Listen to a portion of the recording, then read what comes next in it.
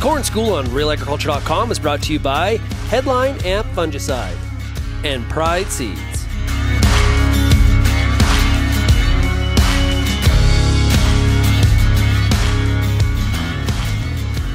Peter Johnson at Wheat Pete, RealAgriculture.com. And what the heck are we doing between corn and cedar trees?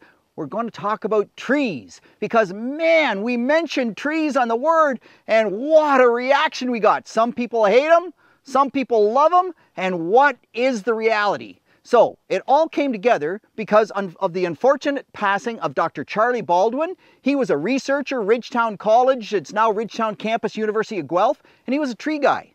And what he did was he looked at the impact of trees on field crops. Meanwhile, at the exact same time, there was some tweets going out from a grower, Evan MacDonald, and wow, the aerial view, and wherever there was a tree, as you can see, the crop looks so much better behind the tree. What is going on?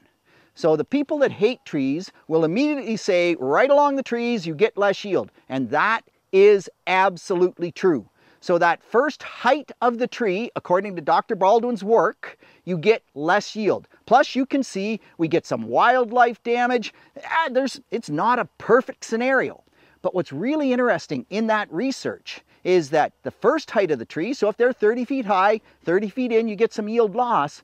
For the next 9 heights, so for 270 feet, you get more yield, and in fact, you get enough more yield that you actually more than pay, quite a bit more than pay, for the yield loss that you get in that first 30 feet. Now, immediately, there are some other things that come to mind. Yeah, in these aerial pictures from Evan, you can clearly see there's a huge growth difference. It looks to me like it's quite a bit further than 10 times the height of the tree, but it's aerial shot, it's hard to say. But dang it, does that mean we should just all plant trees along the windbreak? And is that actually, or along the fence row, is that the right thing to do? Well, don't forget that trees keep reaching into the field. You have to manage the tree. And so that means once in a while you actually have to go in there, and they make mechanical ones now. You go along and you chop those trees back because I have spruce trees planted in my fence row, and man, they'll be out 15 feet with the bottom branches. They'll be out 15 feet into the field, and now I'm losing that 15 feet plus the height. That doesn't work. So we have to manage the trees.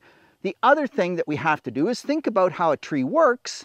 So in Dr. Baldwin's work, the best tree windbreak was actually a row of cedars with a row of pine trees behind it. The cedars have the branches right to the ground. The pine trees gave us some height. Well, even if you just do pine trees, they'll give you the branches right to the ground. So a hardwood fence row doesn't do as much from a wind perspective.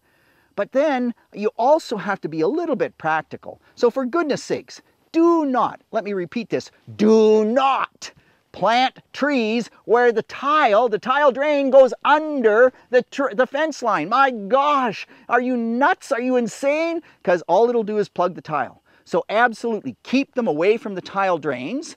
If your neighbor doesn't like trees and you plant them 2 feet in on your own property, you might be legal, but you're going to make bad neighbors because those branches come out. Think about what species that you pick. So I drove past several apple orchards. You know what's really interesting is apple orchards, a lot of them plant pine trees or spruce trees as a windbreak around the apple orchard. Why? To protect those apple trees from the wind. And so that tells me that, yeah, that's a good species, but if those spruce trees reach way in, what about this idea? What about these columnar cedars? And now all of a sudden, they aren't going to reach out and take away that valuable cropland. So all sorts of things to think about with trees. I think they can bring some real positives, but they can also bring some real negatives if we don't think about things well. Keep them off the tile drains. If your neighbor hates them, at least keep them back 5 feet so that you can keep those branches from creating bad neighbors. And for goodness sakes, on your own farm, make sure you got a tree windbreak with branches to the ground on the windward side, because if Evan's pictures are right at all, you'll have way more dollars in the bank. Peter Johnson at WheatPete, RealAgriculture.com, and trees could be a good thing.